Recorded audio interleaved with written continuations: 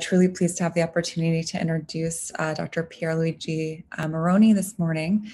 Dr. Meroni is a professor of internal medicine and rheumatology and the head of the Division of Rheumatology at the University of Milan in Italy. He graduated from the University of Milan Medical School and has training in internal medicine and clinical immunology. Dr. Meroni is the Director of Immunorheumatology Research Laboratory and Director of the Postgraduate School in Allergy and Clinical Immunology and of the School of Rheumatology at the University of Milan. His clinical and scientific work has been focused mainly on autoimmune rheumatic diseases. In particular, he investigated the pathogenic mechanisms responsible for lupus and antiphospholipid syndrome. Dr. Meroni has been deeply involved in the standardization of the diagnostic tests for rheumatic diseases and has chaired the EULAR task force for the guidelines for diagnostic laboratory tests in autoimmune rheumatic diseases. He also started the first pregnancy clinic for caring for pregnant women with systemic autoimmune diseases in Milan. We're thrilled to have the opportunity to hear from Dr. Meroni this morning for his talk, Antiphospholipid Syndrome, Latest News from Milan. Thank you. Thank you for the invitation. It's a pleasure to speak with all of you, with very old friend.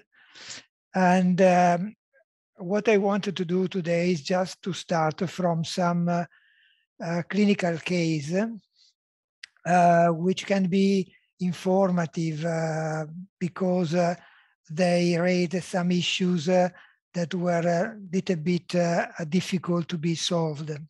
So I have no disclosures. I would like to start with the classification criteria. I have on my desktop Doru Kerk. I know that he is working very hard with the updating of the classification criteria because these are actually very old, published almost in 2006. And such a classification criteria for APS, of course, requires one clinical criterion, the vascular event or the pregnancy morbidity, plus one laboratory criteria. And we have three types of formal classification laboratory assays, two solid phase assays, the anticardiolipin and the anti-beta-2 glycoprotein 1, and the functional assay, the lupus, the so-called lupus anticoagulant. We need to have just one of these three assays positive together with a clinical criteria, one clinical criterion to be allowed to make the diagnosis. The other point is that I would like to remind you that APL is a sort of a risk factor, a little bit different from other autoantibodies we are used to. Higher is the title of these antibodies in the solid phase assay.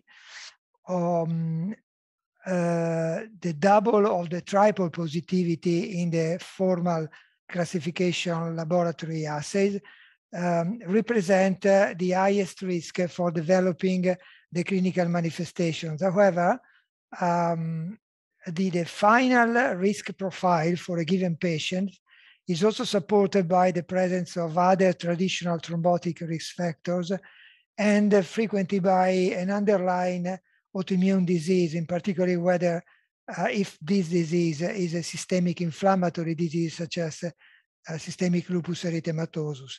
More or less the same is also true for the obstetric variant of the APS. So we need a lot of antibodies. We need to take into account the previous obstetric history, the presence of additional traditional obstetric risk factor, and the possible presence of an underlying autoimmune disease.